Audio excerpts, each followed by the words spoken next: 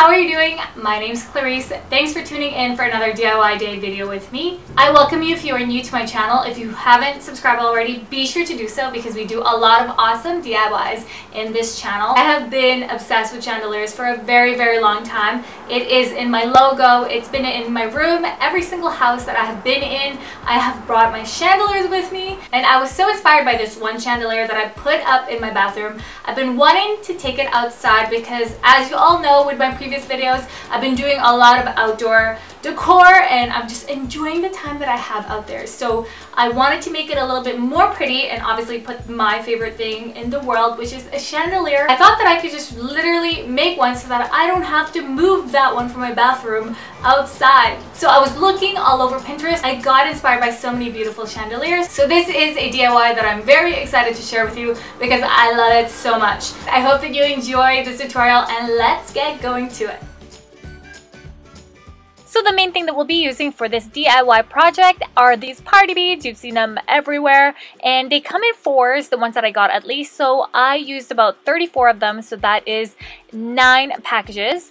So we're going to cut them so we end up with long pieces like these, and there's definitely a more efficient way to spray paint these beads, but I laid them down in this plastic and I definitely learned the hard way.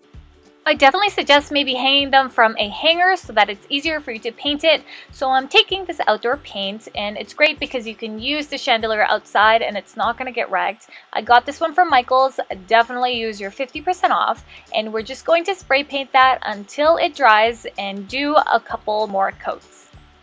As you can see, I've had to flip them over just to do the other side and it's just a complete mess. So hang them up somewhere else so that it's better for you to spray paint it.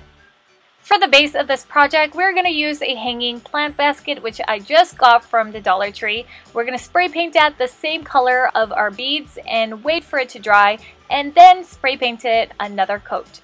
While our beads and our basket are drying, we're just going to take a mason jar lid, and this is going to hold our beads up, which we're going to put on top of our chandelier. I've taken some jute twine and I'm just going to wrap that around this lid. I'm also taking a barbecue skewer and we're just going to cut that so that it fits right inside our lid, and this is going to hold up the chain for our chandelier. I'm actually going to put in 2 to make it stronger, and you're just going to secure it with some hot glue. And so when you're done, you're going to put that through the top chain of our plant basket.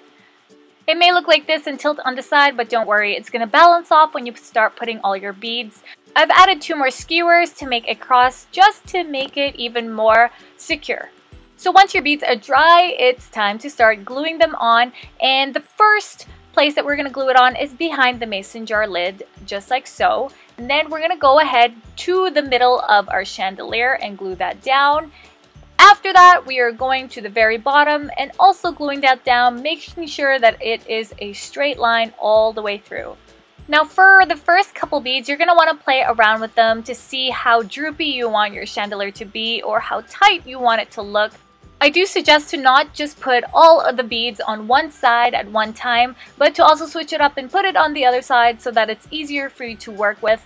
And then that's when you can start filling in all the gaps to see where you can put more beads.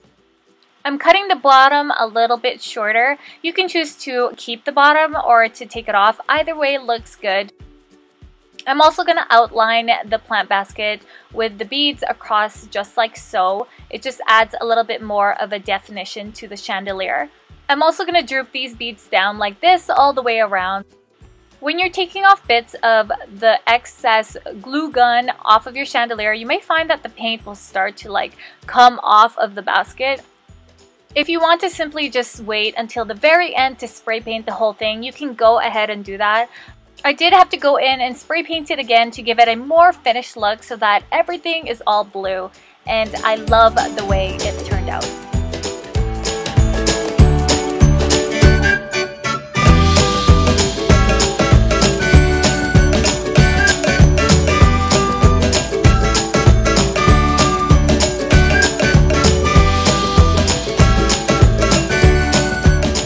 You can add some battery-powered fairy lights or some LED candles just to make this chandelier look so bright and nice at nighttime.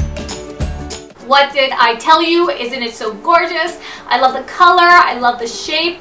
It's so beautiful, so versatile. You can use it for any room in your house or even outdoors for a beautiful outdoor wedding even. I'm honestly planning on making like 3 or 4 or 5 maybe even, I don't know. Make sure that you let me know down below in the comments what you thought of this DIY. Of course, if you loved it, give it a big thumbs up, and I will see you all in the next one. Bye!